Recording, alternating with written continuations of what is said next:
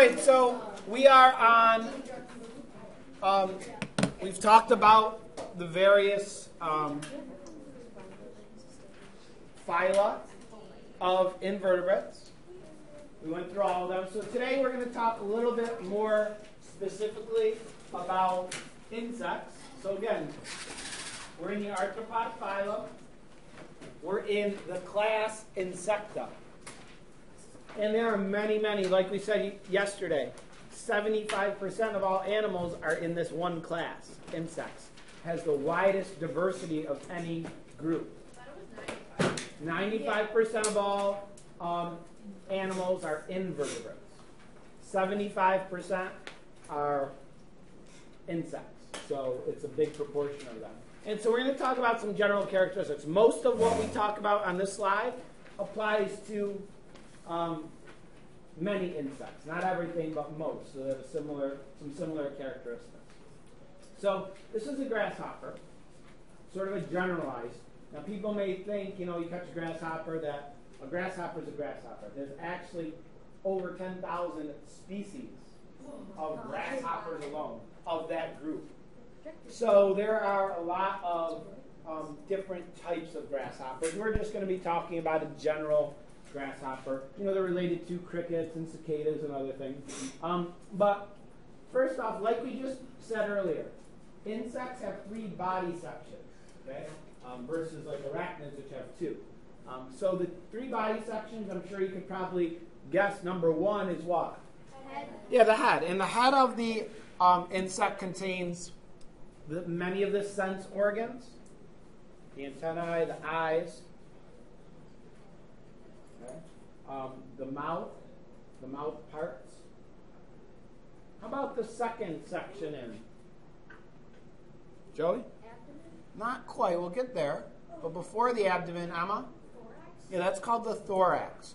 The thorax is where the wings and the legs attach. Has many of the digestive organs as well. I thought a thorax was only on feet. Nope. All insects have head, thorax, and then abdomen.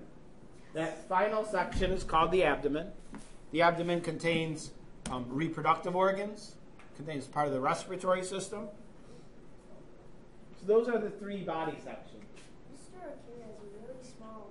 I don't like space. All right, so speaking of sense organs, number 4. What is that? Courtney? Those are the antennae. And many insects have antennae. And they are also sense organs. They bring in sensory information in several ways. So they are sensitive to motion. They also are sensitive to certain chemical signals, like the sense of smell would be. And so they relay that information to the rest of the nervous system. So the antennae are very important. Does every insect have an antenna? Every insect? As far as I know, but there may be some exceptions. Then we have number 5. So what is number 5? Nicole? The eye. The eye, but probably know that insects have a unique type of eye. Do you know what it's called? Don't they have eyes that can see in different directions? Yeah, they have. Their eye is made of multiple lenses all in one area. And the word for it is one that's familiar. We've used it several times. A microscope with multiple lenses. Yeah. A word with multiple parts. A molecule that's made of many elements. Oh. Jonathan? Compound eyes? Yeah, it's called a compound eye. Compound meaning many parts. And so here's an actual photograph of a compound eye. You can see it a little better. You can see all those little individual lenses that make up the eye.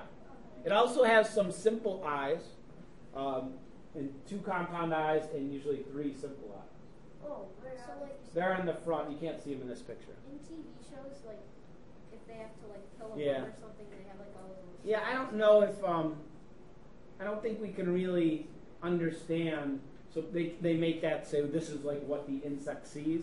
I don't think we can really understand that because they don't have a real brain. They have like enlarged areas of nerve tissue. So maybe that's, I don't know. It's hard to say because it's a completely different perspective. Yeah, there's lots of little probably images. Number 6, the grasshopper has a complex mouth. These are called the mouth parts. And there are many different sections and different parts that are used for various purposes. Many grasshoppers are herbivores. They eat leaves and plant matter. Some are omnivores. They might eat small insects and things.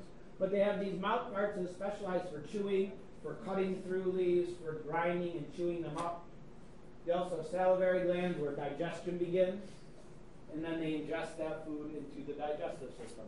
So those are the mouth parts. When you're looking at the grasshopper today, you can kind of open up and see how they move. Jonathan? One time we found a dead grasshopper on our lawn, and then we took it to my dad's workplace and we dissected it. Oh, cool. Yeah, so in 9th grade, you'll probably dissect. So we're looking at grasshoppers today. In 9th grade, they dissect grasshoppers. They separate all the various parts and separate the mouth parts and the antennae and mount them on paper. But we were not going to get into that detail. All right, so number 7 then. In the abdomen of the insect are these tiny little holes. They're called spiracles. And they are what the insects use for breathing. These are sort of openings that lead to tubes that go inside of the insect's body. It doesn't have a lung. Okay? Basically, these tubes let air in where oxygen can then diffuse into the cells of the insect. So it works on a different respiratory system than we might be familiar with. But those holes are the spiracles. So all insects have this stuff? Yep, that's how they breathe. Number 8 is a reproductive organ. This is a female grasshopper. So insects come in different sexes. They have different reproductive organs. This is a female grasshopper. Insects reproduce sexually. And so in the grasshopper, for example, during mating, which is in springtime usually, the male injects sperm into the female's abdomen. It makes its way to eggs inside of the abdomen and fertilizes them. But then what happens with those eggs is the female will often go and dig into the ground, a little burrow, with this ovipositor. And sort of dig a little area, deposit the fertilized eggs there, and then they just sit there for months. Basically throughout all of the rest of the winter until they're ready to hatch. Okay? And then after, in the springtime usually, those eggs hatch, and then immature grasshoppers emerge from those areas and start their growing process. So that ovipositor is only present in the female grasshopper. When you look at your grasshoppers, you could tell if it's male or female by looking at the end of the abdomen. If it has these 4 prongs, sort of pointy things at the end, that's a female. That's the ovipositor used for digging, inserting those eggs into the soil. If it's just sort of rounded and closed without those 4 prongs, then it's a male grasshopper. Also in the female, usually the abdomen is a little bit longer.